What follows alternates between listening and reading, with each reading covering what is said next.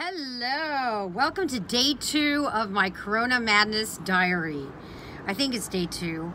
I don't know, I feel like we've been dealing with this coronavirus for like months. I don't even know what day it is that we're still talking about this. Anyways, it's day 2 of a Corona Madness situation.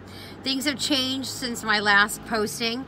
First of all, I am outside, which was told that we were not allowed to be outside, but I'm on my terrace at my house, so I haven't broken that rule. So what has happened since last night? The president of the Consiglio, his name is Giuseppe Conte, made an announcement that all of Italy is red zoned. What does that mean? Well, that's a very good question that I'm trying to understand 24 hours later, that no one Italian can give me the right answer. They all tell me different answers, and it's very confusing, and my boyfriend and I are already fighting. So I don't know how much longer we're going to be able to live in this situation without breaking up, because he keeps saying, but I told you, and I'm like, but you didn't, you just changed your answer from like an hour ago. So what does red zone mean? In theory, it means that we're in complete lockdown at home to only go out for grocery shopping or medical emergency or situation. What does that mean from what you see is that people are going about their business like it's a normal day. Definitely more quiet. I am going to give that. People have sort of respected. It's much more quiet. It's like a Sunday afternoon. So I posted on Facebook, can I take a walk in an open air situation? And people have said yes. So I went and I found all of my neighborhood practically at the park. Coming back from the park, all the streets are full. The cafes are open, restaurants are open.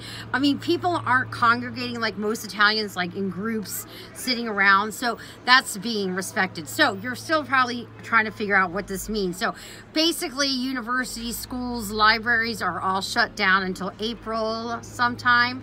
No events. All bars and restaurants have to close at 6 p.m. And we're not supposed to really be in groups of people, right? And no traveling and no movement. Okay, so if I were to show you right now my street, I can probably count that there are 10 people walking about with no grocery bags, just wandering around. Do they have coronavirus? Do they not have coronavirus? Are they contaminating Rome right now? We don't know, folks.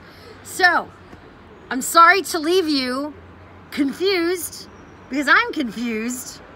So I'm just gonna sit on this terrace and make this video and respect that I'm not going out tonight, even though I really need a drink, but I guess I could just drink from home. Anyways, lots of love, be strong. We will get through this together. Amen.